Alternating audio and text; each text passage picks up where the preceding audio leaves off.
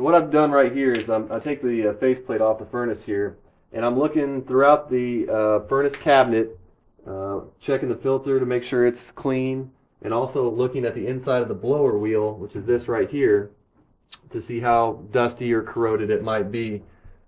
Whenever the blower wheel gets covered with dust, it basically reduces the amount of airflow that can go through it, and so the overall efficiency of the furnace gets reduced. But this wheel looks like it's fairly clean. I don't really see a whole lot of deposits on there.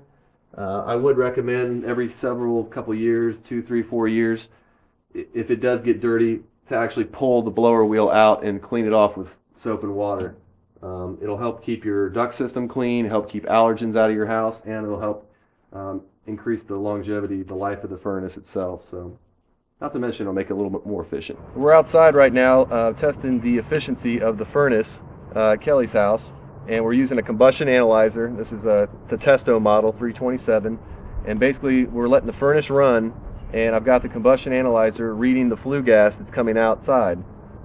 It's reading about 25 to 30 parts per million right now, which is still within acceptable levels, and especially since it's vented directly to the outdoors, I'm not worrying about it spilling inside the house.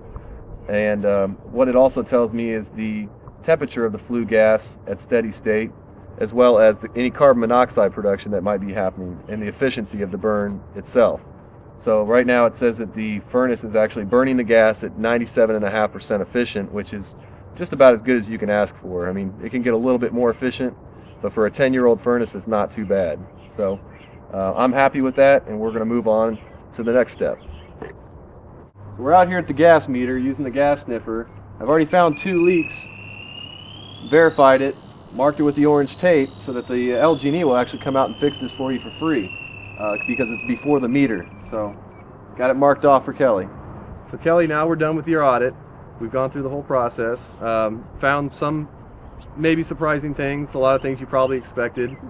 What did you take away from the audit? What did you learn the most?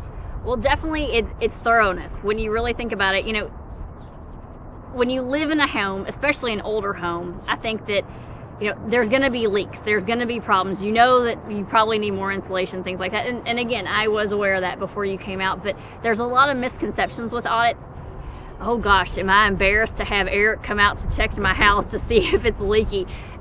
It's only going to help you to call an energy rater and find these things out. So yes, it's a little embarrassing, but yet, you know, it can only help my utility bills, my comfort level, and my indoor air quality. So when you really think about it, these audits are terrific and definitely worth the money, because he's going to be able to tell me what exactly I need to do, what's the best bang for my buck, and how to proceed the next step. So instead of you paying somebody, you know, $1,000 to blow the attic, you could probably spend that money elsewhere or prioritize what you want to do. Exactly. And get the most bang for your buck. That's right. That's right. So thank you. I appreciate it. You're welcome. Thank you for calling me out. Thanks.